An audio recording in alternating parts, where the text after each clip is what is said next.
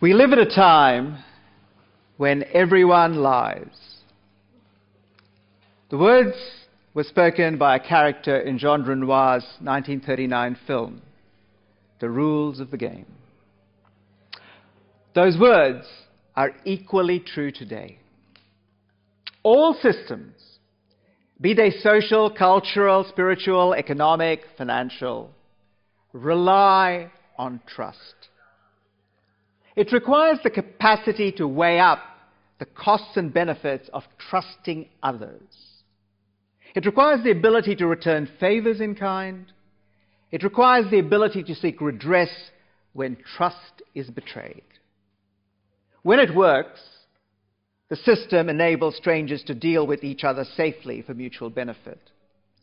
It is the basis of all liberal societies, democracies, and economies.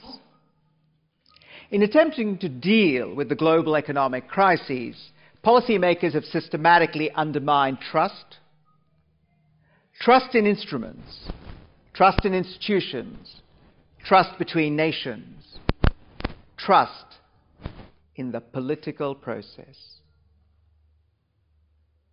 Everyone knows that the dice are loaded. Everybody rolls with their fingers crossed. Everybody knows that the war is over. Everybody knows the good guys lost. Everyone knows the fight was fixed. The poor stay poor. The rich get rich. That's how it goes. Everybody knows. That's, of course, Leonard Cohen, the song he co-wrote with Sharon Robinson, Everybody Knows. It seems to me ironic that the breakdown should be caused by an economic crisis, not some great political or social event. But on reflection, it seems correct. Because the social compact within democratic societies requires economic growth. It requires constant improvements in living standards and increasing wealth.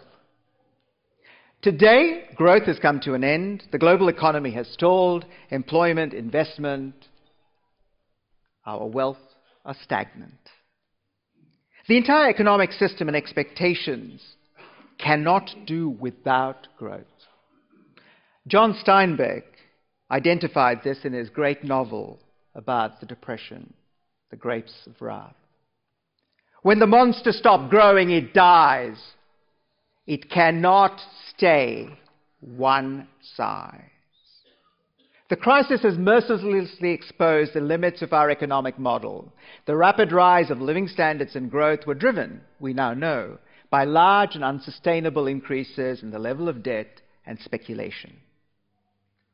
As English economist John Maynard Keynes warned, when the capital development of a country becomes a byproduct of the activities of a casino, the job is likely to be ill done.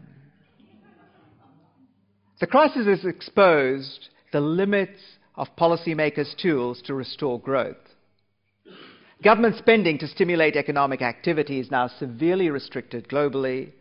Investors are reluctant to lend to heavily indebted nations.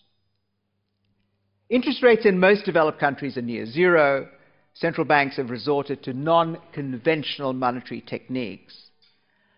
Quantitative easing, a politically correct term for printing money. The crisis exposed other problems. Rising income inequality, increasing concentrations of wealth have been disguised by artificially engineered housing booms around the world, and yes, even in Australia, and the availability of abundant debt to finance spending. Borrowing has become a substitute for rising incomes. We now live in a society of haves, have-nots, and have not paid for what they have. Strong economic growth papered over these problems of inequality. A former governor of the US Central Bank, Henry Wallach, accurately diagnosed the problem. So long as there is growth, there is hope. And that makes large income differentials tolerable. Politicians and policymakers now struggle to deliver the growth and prosperity that the electorate demands. So instead, they have turned to financial repression and political repression. That's how it goes. Everybody knows. Financial repression is a term coined in 1973 by two Stanford University economists, Edward Shaw and Ronald McKinnon. It involves a variety of measures to channel funds to the government to help liquidate otherwise unsustainable debt. It does this by manipulating interest rates, regulating to force investors to buy certain types of instruments like government debt, restricting the free movement of money, nationalizations of businesses, or seizing savings. Interestingly, financial repression is generally packaged as necessary to ensure the stability and solvency of the economic and financial system. It is simply not true. A convenient lie, in fact. Let us take just one form of financial repression: low rates. Current government policy around the world is to keep interest rates low. Interestingly, in Australia, the debate about keeping interest rates low, particularly for mortgages, seems to miss the point that only 35% of people in Australia do have a mortgage. The other 70+% are net savers who are actually disadvantaged by low interest rates. Returns are now artificially set below the true inflation rate. Your money loses its purchasing power, the ability to buy real things, what you need to live. An interest rate is actually a price. It is the price of money. Yet governments, with our acquiescence, are now deliberately manipulating that price through credit expansion and contraction. You ask why? It is to allow over-indebted borrowers, including in many cases the state itself, to borrow at lower interest rates than they could do otherwise, to borrow far more than they could otherwise, in some cases to borrow more than they can ever repay, especially if interest rates rise. Low rates actually help reduce the value of the debt, effectively decreasing the amount of the borrowing. Simply put, it is appropriation, robbery, robbing savers to bail out borrowers. These policies debase currencies, undermining the central function of money, which is a mechanism of exchange and a store of value. Government securities, bonds, were once unquestioned stores of wealth. Now investors in government bonds are threatened by the risks of sovereigns failing. Greece is just the first carriage of the sovereign debt express, which is being derailed.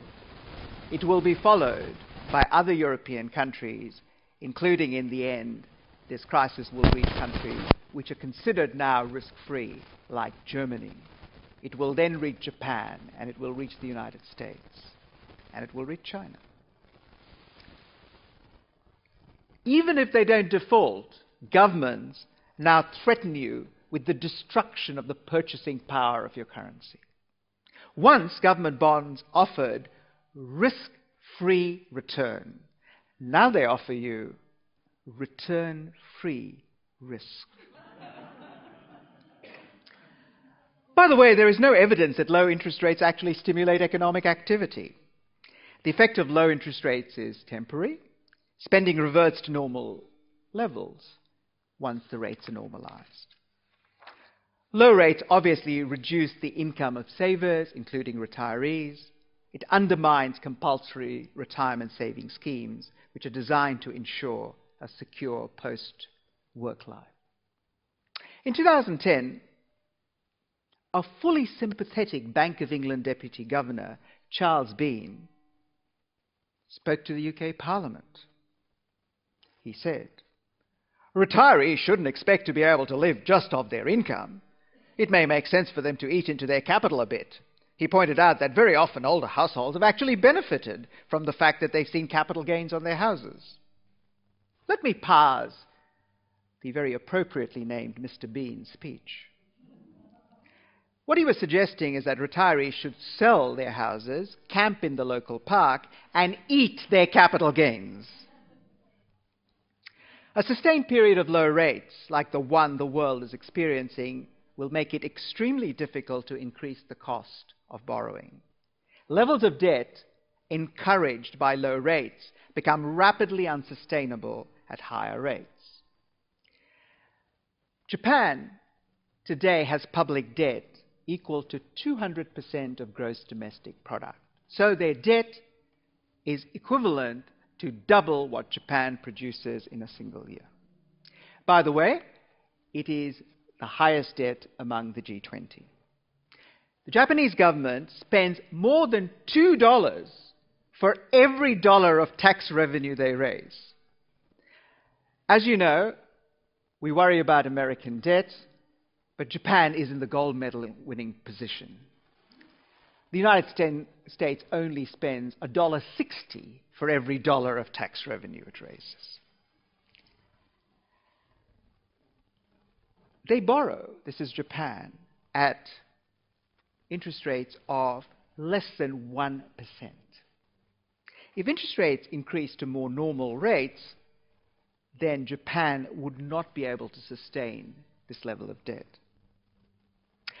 Desperate to get investors to buy government bonds, the Japanese Ministry of Finance has found a new marketing angle: sex.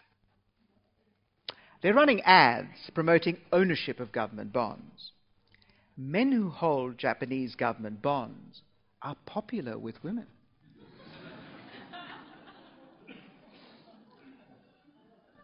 Bonds get the Japanese girl, it seems.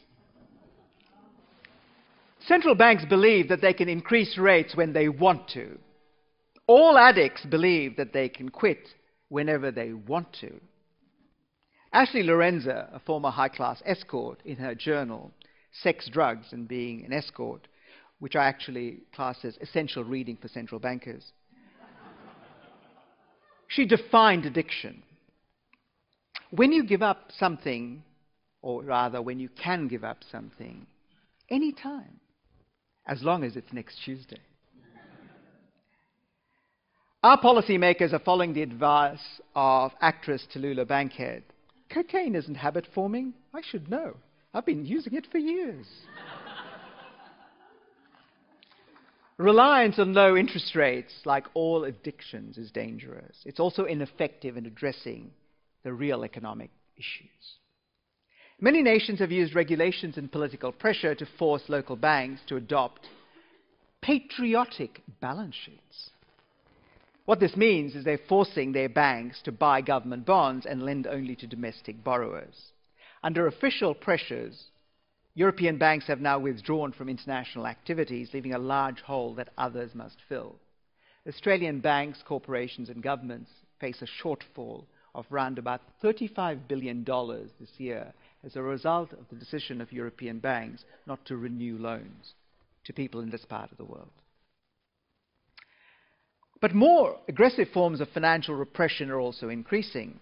When Greece's debt was restructured, the European Central Bank used retrospective legislation to deliberately prefer official creditors themselves, allowing them to avoid losses at the expense of other creditors.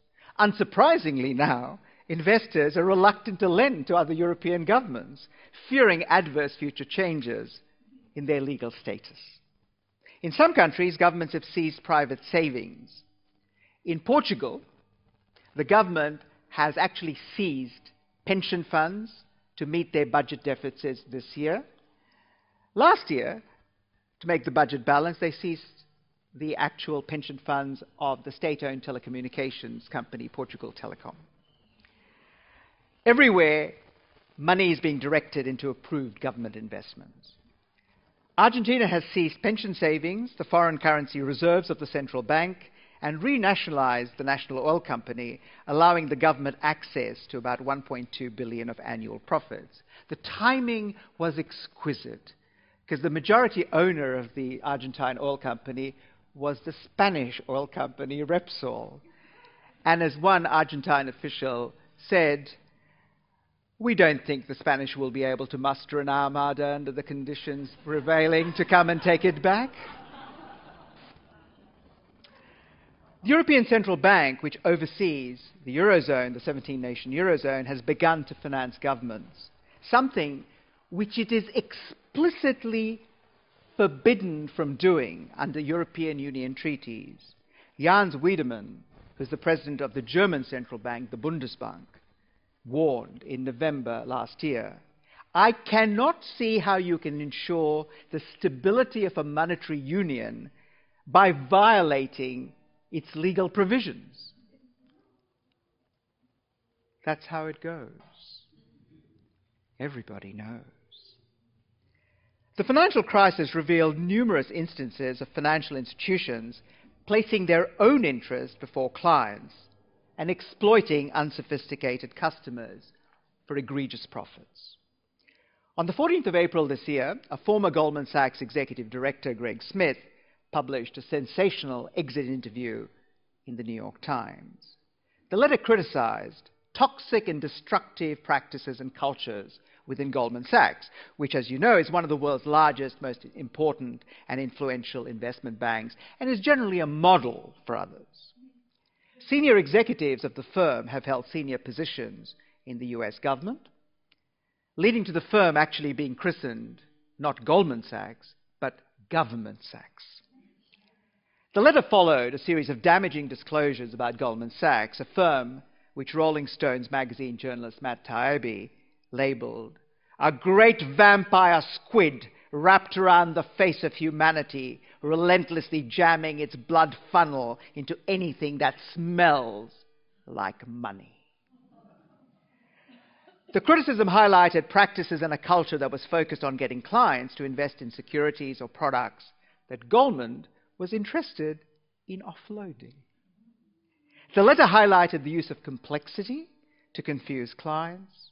It highlighted the focus on highly profitable and sometimes unsophisticated clients who did not fully understand the risks of transaction that they were being encouraged by Goldman Sachs to enter. In 2010, a Senate investigation and Securities and Exchange Commission action highlighted Goldman Sachs' suspect practices surrounding the sale of certain mortgage-backed securities known as Abacus and Timberwolf. Examination of several terabytes, billions of pages of emails revealed Thomas Montag, a senior Goldman executive and now an even more senior executive at Bank of America, describing one CDO, Timberwolf, as one shitty deal. During a Senate hearing, Goldman's chief financial officer, David Viniar, was asked, "When you heard that your employees in these emails, when looking at these deals, said, 'God, what a shitty deal,' do you feel anything?" Viniar responded, "I think that's very unfortunate to have in an email." Subsequently, Goldman have instituted policies against using swear words in emails, choosing to clean up the language rather than their sales practices. The SEC indictment had humor because they indicted Fabrice Touré, a French employee of Goldman's, who sold the Abacus deals to unwitting widows and orphans. Among tender emails to his girlfriend Cerise, the super-smart French girl in London, the self-styled fabulous Fab told us a lot about the workings of Goldman Sachs. The whole building is about to collapse any time now. Only potential survivor, the fabulous Fab, standing in the middle of all these complex, highly leveraged, exotic trades he created without necessarily understanding all the implications of those monstrosities. He wrote that abacus was pure intellectual masturbation, a thing which has no purpose, which is absolutely conceptual and highly theoretical, and which nobody knows how to price. But Touré himself had no doubt. Anyway, not feeling too guilty about this, the real purpose of my job is to make capital markets more efficient and ultimately provide the US consumer with more efficient ways to leverage and finance himself. So there is a humble, noble, and ethical reason for my job. Amazing how good I am in convincing myself. Goldman executives generally seem to have trouble with the English language. The following exchange took place during the US Senate hearings into these transactions. Senator Carl Levine, don't you have a duty to disclose an adverse interest to your client? Do you have that duty? Dan Sparks, head of Goldman Sachs Mortgage Trading, about? Senator Levine, if you have an adverse interest to your client, do you have a duty to disclose that to your client? Sparks, the question about how the firm is positioned or our desk is positioned? Senator Levine, if you have an adverse interest to your client when you're selling them something to them, do you have a responsibility to tell your client of your adverse interest? Sparks, Mr. Chairman, I am just trying to understand what the adverse interest means. Strangely, this exchange actually mirrored a comedy sketch a few years earlier featuring British comedians John Bird and John Fortune, known as the Two Johns. Interviewer, can we talk about moral hazard? Banker, about what? Interviewer, moral hazard. Banker, I know what hazard means. What's the other word?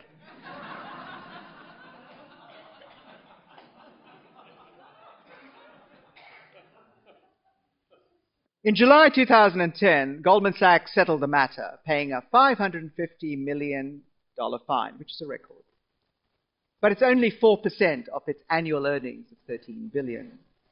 Charles Geist, author of a famous history on Wall Street, was unimpressed.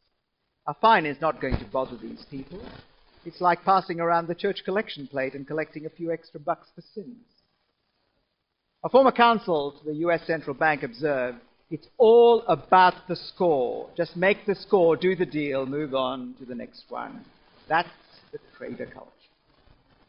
In the lead up to the financial crisis, financial executives paid themselves high salaries and bonuses based on dubious, often manipulated profits. Even in the aftermath of the crisis, there is a voracious desire for large bonuses. Ailing banks that governments were forced to support have sought to reward their executives. Barack Obama asked Timothy Geithner in a celebrated exchange, so let me get this straight. They were insolvent, so we gave them money, so they now take the money and pay it to themselves as bonuses. Martin Wolf, the economic commentator of the Financial Times, described the finance industry as a risk-loving industry guaranteed by the government as a public utility. The inability or unwillingness of governments to rein in this industry further affects our trust. As Adam Smith bemoaned, all for ourselves and nothing for anyone else seems in every age to have been the vile maxim of the masters of mankind. Reviled and mistrusted, financial institutions throughout the world are losing all legitimacy. That's how it goes. Everybody knows. The lack of trust in governments, banks, and global finance manifests itself in different ways. There's growing interest in alternative paper money, the Bavarian Chimigawa, England's Lewis pound, or the Berkshire's program in Massachusetts. These are alternative currencies, like normal money, except they're designed to encourage local business and emphasize community values. They have a limited acceptance. It can only be accepted within a small area, and sometimes they have a finite expiry date. So if you haven't spent it, you lose it. Greeks, especially in rural areas, have been forced back into even more primitive times, relying now on barter. Savers are reversing what has been a historic trend to the abstraction of property through paper currency. They're forced to do this to preserve the value of their savings. The ultra-rich are so disillusioned with financial instruments, they're switching from these types of financial investments to real assets. They're buying gold, they're buying commodities, they're buying farmland, fine arts, and other collectibles. For those of you who have money, the best investment you could have made last year in terms of performance was vintage cars.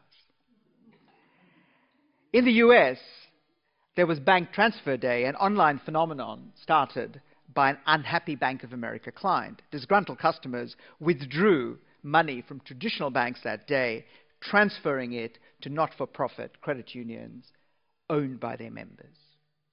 There is the growth of what we call peer-to-peer lending, which facilitates matching savers and borrowers for small consumer loans. But the loss of trust in the financial system is very damaging. A switch to these alternative currencies, precious metals, and non-financial investments undermines growth and economic activity, because savings are locked in unproductive investments and are unavailable to circulate freely. Everyone knows that the boat is leaking.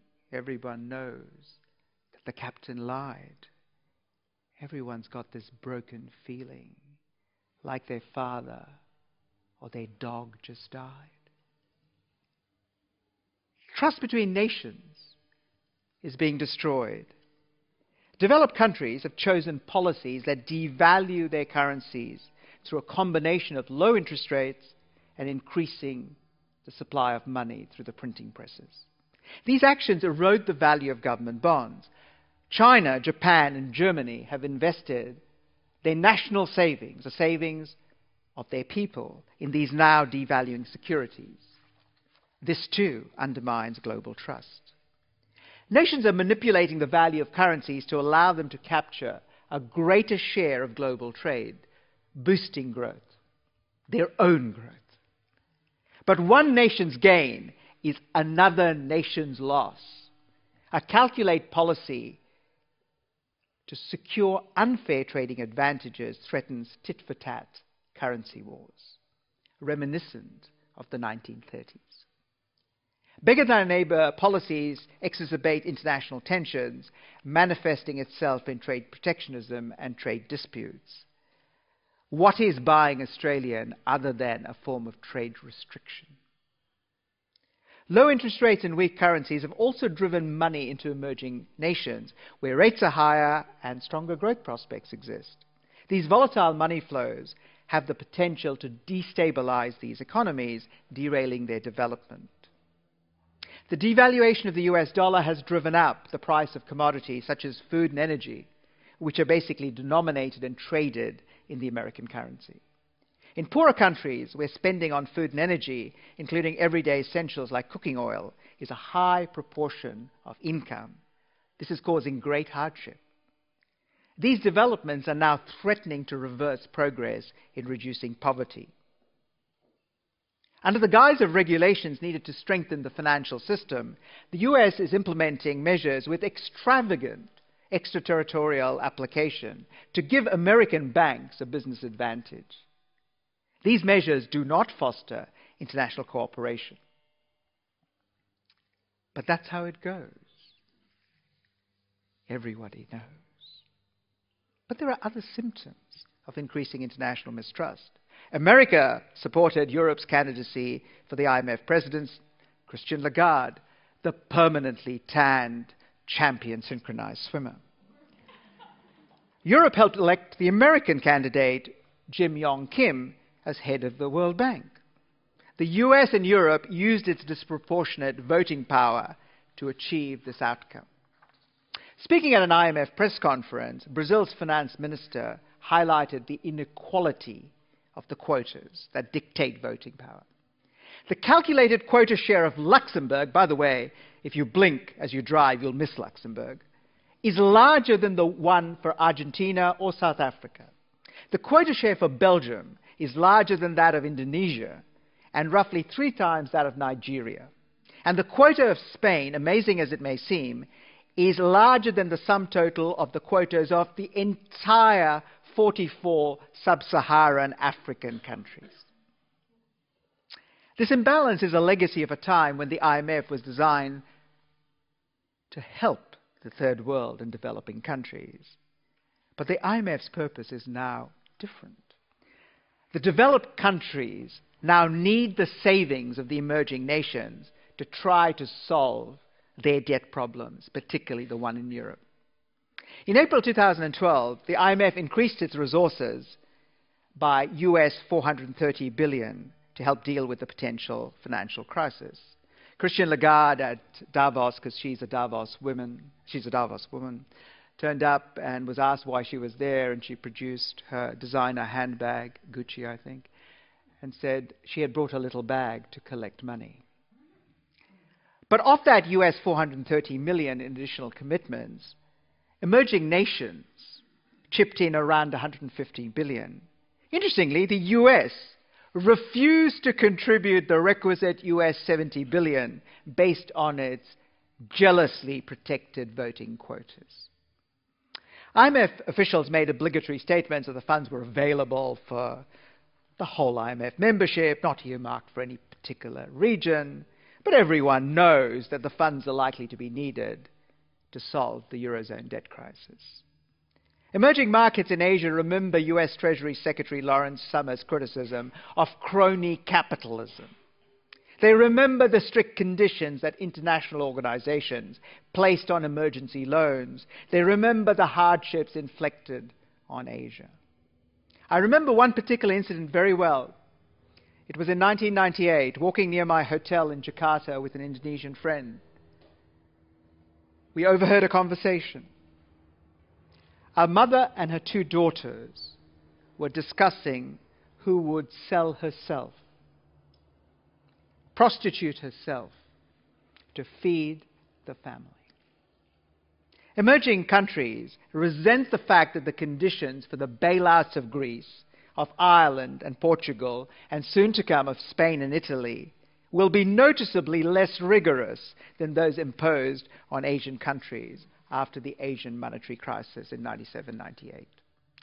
Citizens in China, Brazil, and Russia, where incomes per head are well below Western levels, they're something like 1/5 to 1/10 of Western European salaries, now risk large losses to preserve the unsustainable monetary and economic arrangements of these developed nations.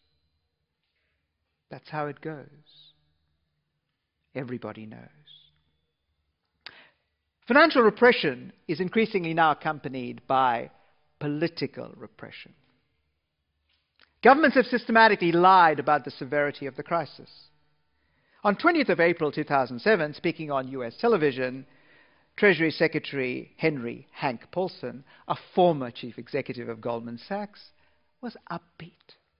The US economy is robust and very healthy, and the housing market is at or near the bottom. The head of the US Central Bank, Ben Bernanke, told Congress, "We've never had a decline in house prices on a nationwide basis, so what is more likely is that house prices will slow, maybe stabilize, might slow consumption, spending a bit. I don't think it's going to drive the economy too far from its full employment path." US housing prices are 35 to 40% below the day Ben Bernanke spoke, with probably another 10% downside. US employment is now 140 million people versus 146 million on the day he spoke. Here were two men who had jumped off a 50-story building without a parachute, saying that it was all plain sailing so far as they passed the 40th floor. On 11th of April last year, Spanish Finance Minister Elena Salgado said, "I do not see any risk of contagion. We are totally out of this." She was right. She was entirely out of it. Earlier this year, the voters agreed, voting her out of it, at least government. Interestingly, her successors have continued the policy. Her replacement as Finance Minister, Luis de Guindos, this year on 30th of March stated, "We are convinced that Spain will no longer be a problem, especially for the Spanish, but also for the European Union." The Spanish Prime Minister, Mariano Rajoy, attempted to maintain confidence a few days later, on the 12th of April, with this following confusing statement: "To talk about a bailout for Spain at the moment makes no sense. Spain is not going to be rescued. It is not possible to rescue Spain. There's no intention to. It's not necessary, and therefore it's not going to be rescued." But it is in Germany that the suppression of debate has reached extraordinary heights, reminiscent of the best, the very best, of Soviet propaganda. Afraid of debate and transparency of German policy to support bailouts, Chancellor Angela Merkel has only spoken once on the issue within Germany. Not in Parliament, but in an hour-long interview on TV, the equivalent of Good Morning Australia with Kerry-Ann Kennelly. The presenter was tame, allowing Dr. Merkel to get away with a stream of uninterrupted motherhood statements. She claimed unchallenged that there was no euro crisis. There was no attempt to seriously explain her policies. After the Bundestag, the German parliament, voted to approve the European bailouts, a television crew ambushed some MPs and asked them some basic questions. They wanted to know how much money was Germany giving, which countries would receive the money.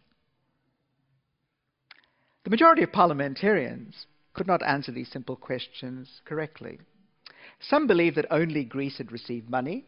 Actually, Ireland and Portugal had also received money, and the fund was available for European banks. Almost none could tell the amount of the German commitment. A few billion, I guess? The correct answer was euro 211 billion. The largest single sum of money a German parliament has ever committed to any cause.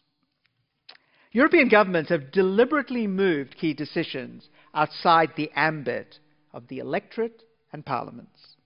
The German Constitutional Court ruled that several decisions by Chancellor Angela Merkel's government in relation to the bailouts were unconstitutional. Future actions would need to be approved by the Bundestag, the German parliament.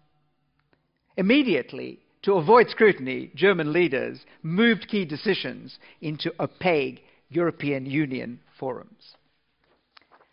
Smaller countries can find themselves arbitrarily included or excluded from crucial decisions. Finland was extended special terms securing part of their commitments to the European bailout. Apparently, they had asked unsuccessfully, it was rumored, for security over some Greek islands. As one of the few AAA-rated countries remaining in the Eurozone, there'll be less by next year, Finland's support for the bailout was seen as crucial, allowing it to obtain preference. On other matters, important decisions were made privately by Merkozy, the sarcastic term for the partnership of convenience between the German Chancellor and the former French President, Nicolas Sarkozy. Decisions on the bailout of Greece and the draconian austerity measures were dictated by the European Union, the European Central Bank, and the International Monetary Fund to the Greeks, with limited involvement of the Greek government. In fact, my advice to one of the Greek people I talked to, I said, why are they going to these meetings? They should go to the taverna and have a raki, because they're going to need it anyway afterwards, but they might as well have one now, because their presence is absolutely unnecessary. Because to give you some idea of the process, the money that Greece was being given was not going to go to Greece anyway. It was going to be put into an escrow account and then immediately directed back to the lenders to Greece. The entire process has never had anything to do with the Greeks. Greek Prime Minister George Papandreou bravely made a short-lived and ultimately ill-advised attempt to have a plebiscite on the austerity policies. The larger European states and the European Union dismissed this as disruptive.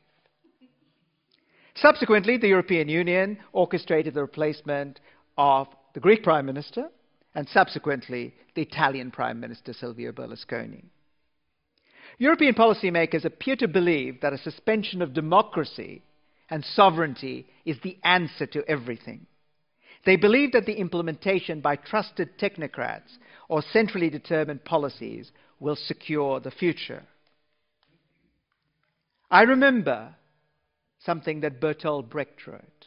Watching the suppression of workers' protests in East Berlin in 1953, he observed, the people having lost the confidence of the government finds it necessary to dissolve the people and appoint a new one.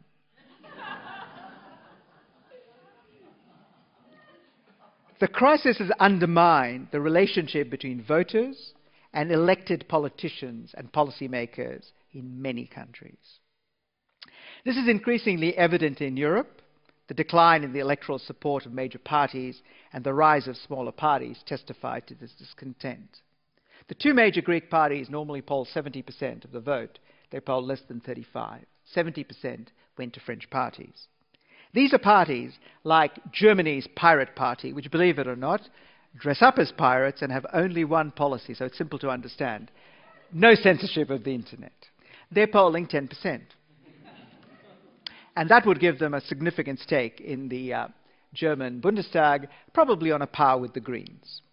Then there is Europe's resurgent far right, the National Front, in France, in Greece, the Golden Dreams, who walk around with iron bars trying to evict immigrants, legal or illegal, from Greece. And there is equivalence in Finland, in Holland, and a number of other countries. The global Occupy Wall Street movement, street protests in Greece, Spain, Portugal, Ireland, Italy, are all fueled by this breakdown in trust. But in the European endgame, and that is now beginning, will be the most interesting, because it will affect Germany. Ordinary Germans will have to pay twice for the single currency. In the early 2000s, they paid for the single currency through reductions in real wages, unemployment, labor market reforms, weakening protections. Now they will have to pay again for the bailouts. Those losses will be in the vicinity of between 800 billion to €1.5 trillion, which is equivalent to basically half of what Germany produces in a year. Voters will discover that they have been betrayed by Germany's pro-Europe political elite. There will be an electoral revolt, and as in the rest of Europe, there will be a challenge from radical political forces in Germany. Given European and especially German history, that is not a reassuring prospect. We now have a broken political system to go with our broken economic and financial system. A democracy deficit is now as much of the problem as a budget deficit and a trade deficit. That's how it goes. Everybody knows. In the short run, ordinary people paying for the cost of the crisis are angry, but trust is mutual, requiring two parties. The complicity of ordinary people is difficult to ignore. Many ordinary people were investors, directly or indirectly, through retirement schemes. They turned a blind eye to excess. Investors ignored generous pay packets for bankers, while the bankers made investors richer and facilitate growth. Homeowners did not complain when their properties rose in value. Socially progressive people accepted the position of graffiti artist Banksy. We can't do anything in the world until capitalism crumbles. In the meantime, we should all go shopping to console ourselves. In New York, 2 fund managers were charged with criminal offenses after the fund failed and investors lost all their money. They were found not guilty. A member of the jury said that not only were they innocent, but she would be happy to have them manage her money. 1980s New York downtown performance artist Sue Ann Harkey captured our acquiescence. It's not about them, it's about us. We are them, and they are us. I have no pride. I have no shame. I have no guilt hiding behind blame. A widening gap between the views and concerns of the people and the political and bureaucratic classes now threatens the fragile compact at the heart of free societies. The risk of economic, social, political, and international breakdown is now very real. The effects of reduction in living standards, reduced wealth, social hardships for the worst affected members of society are highly unpredictable. In 1944, President Roosevelt, if you recall, called for a second Bill of Rights, recognizing that true individual freedom cannot exist without economic security and independence. Roosevelt's words are still relevant today. People who are hungry and out of a job are the stuff of which dictatorships are made. In March 1933, John Maynard Keynes wrote, "We have reached a critical point. We can see clearly the gulf to which our present path is leading if governments did not take action.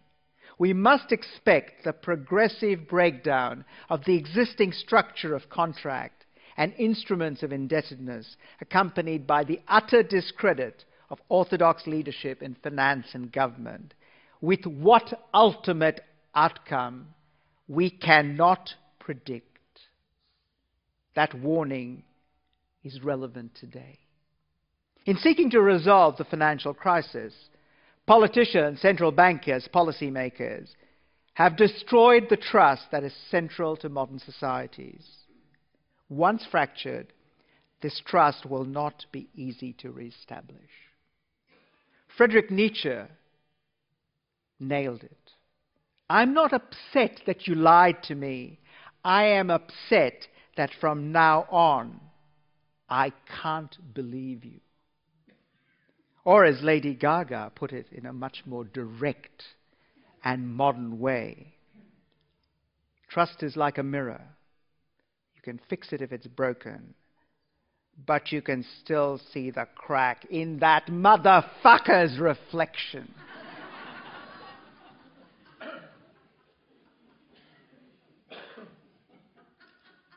And everyone knows that the plague is coming. Everybody knows that it's moving fast. Everybody knows that you're in trouble. Everybody knows that it's coming apart. Everybody knows. Everybody knows. That's how it goes. Everybody knows.